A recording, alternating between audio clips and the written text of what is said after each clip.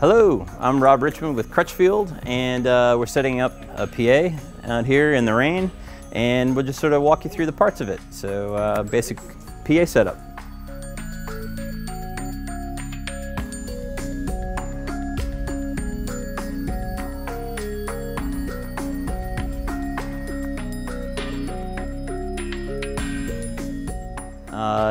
Everything starts at the microphone, from inputs to outputs. So a basic microphone like the SM58, good solid vocal microphone. You want to have as many of those as you can carry, connected to your XLR cable that runs all the way back to your mixer.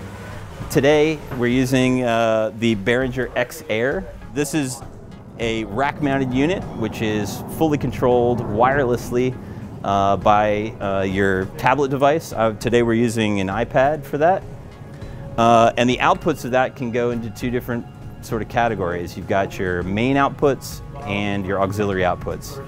Our main outputs are running out of the mixer into our subs, the Yamaha DX-S15s, and there's an internal crossover in that that's passing it up to our Yamaha DXR12s. So all of our high and mid frequencies are coming out of the top.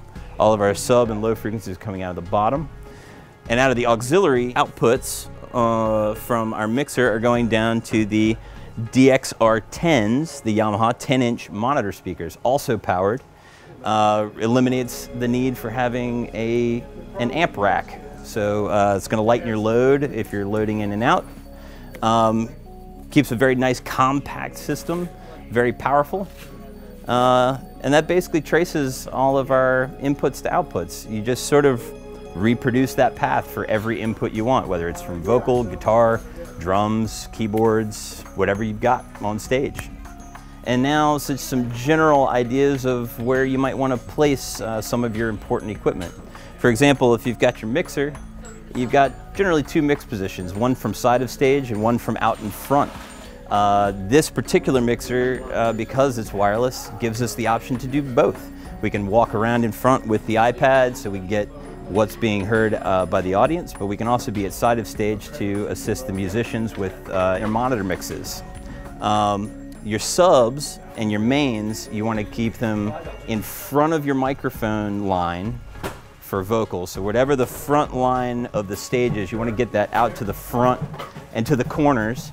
And ideally, and today is not an ideal situation because we're out in the rain, ideally you want to keep those disconnected from the stage. The subs are going to rumble and send a lot of sound back through the stage, which can go back up through your microphone stands and cause low frequency feedback. So you definitely want to try and isolate your subs if you can.